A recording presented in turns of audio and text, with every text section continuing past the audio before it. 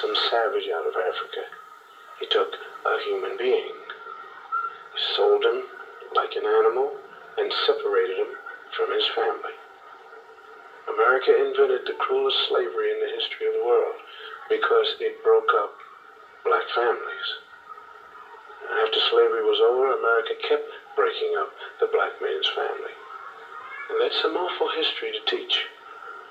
Now, if you want to look history right straight in the eye, you're going to get a black eye. Because it isn't important whether a few black heroes got lost or stolen or strayed in America's history textbooks. What's important is why they got left out. Now, this country has got a psychological history. There was a master race, and there was a slave race. And though there isn't any political slavery anymore, those same old attitudes have hung around. I mean, the burning part of Burn, Baby, Burn is right here in this classroom.